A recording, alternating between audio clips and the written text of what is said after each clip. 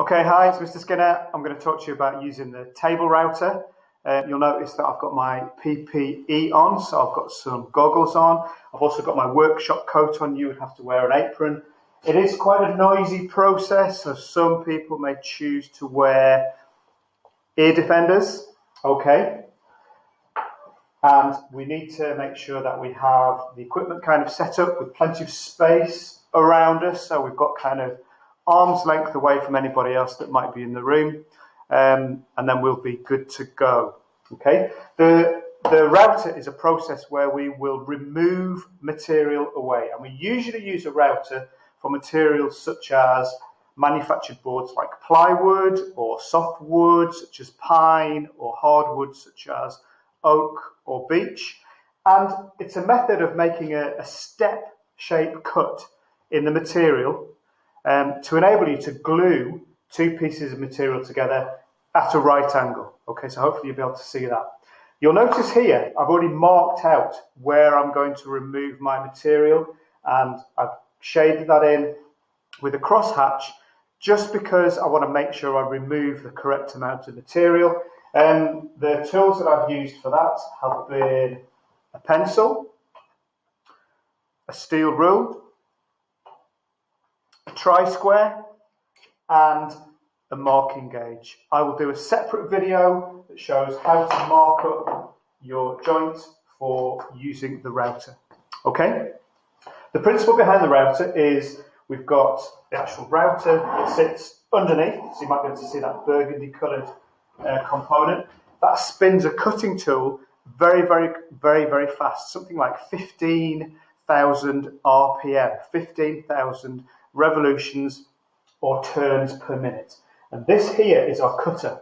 Okay, now I've made sure that the machine is isolated. I will keep my fingers away from this area. There's usually a little red disc in here. Red means danger. We need to keep our fingers away.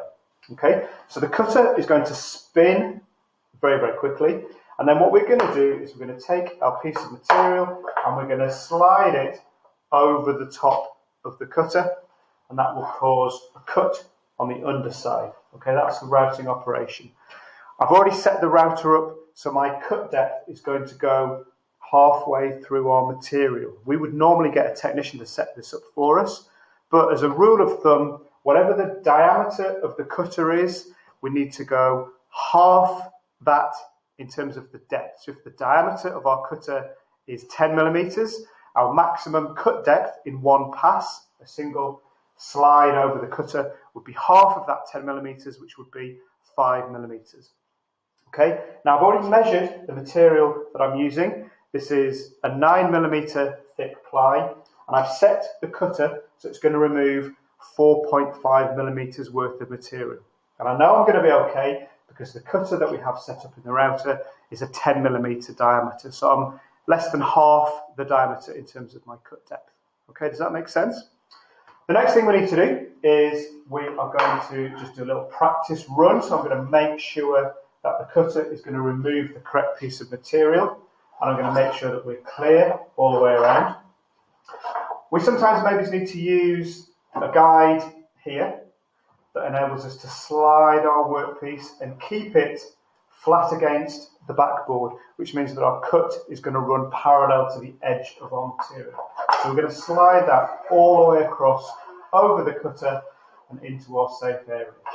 Okay, so I've already mentioned that the cutting tool is here. We need to consider, definitely around here is dangerous, okay, but to be extra safe, we're going to make sure that from here to here is also our danger area. So we need to make sure that nobody else is around, nobody else can get their fingers anywhere near our workpiece. We're not going to get distracted. Okay. We also need to connect up the extraction. Now, for the purposes of this demonstration, I've actually removed the extraction. So hopefully you'll be able to see the waste material coming out the back, and you can understand why it's really important to extract the dust. Now, for that, we would use a vacuum cleaner. If we weren't to use extraction, I would be wearing a face mask as well, but I've just removed it for clarity so you can hear what I'm talking about. Okay, we've plugged in and we've got our start green button and the emergency stop button, our red button, And this is also kind of a locking emergency stop on here, so we can actually release that to make our machine switch on. That's a very noisy process, as I said before. So when we switch on, I'm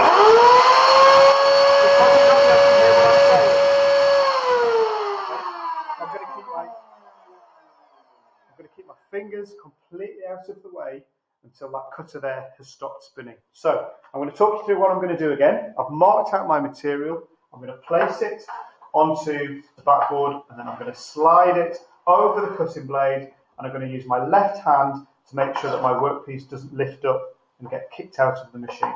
Okay, so I'm sliding with my right, and I'm putting downward pressure on with my left hand. Okay, and I'm going to go all the way over. So I'm going to do that now, and then I'll be able to show you what that actually looks like when we're done.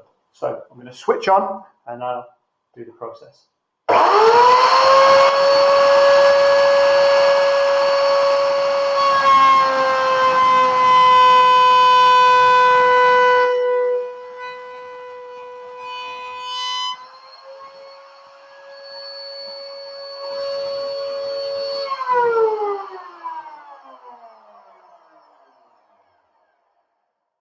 Okay, now stop the machine. We've got the emergency stop lock, so that cannot be switched back on again. And what you should be able to see here is we've made a step cut, so the actual shape of the wood has changed to enable us to then slot that together. So the next stage of our operation would be to make sure that we have removed all of these wood fibres, so we'd possibly use some glass paper to be able to do that.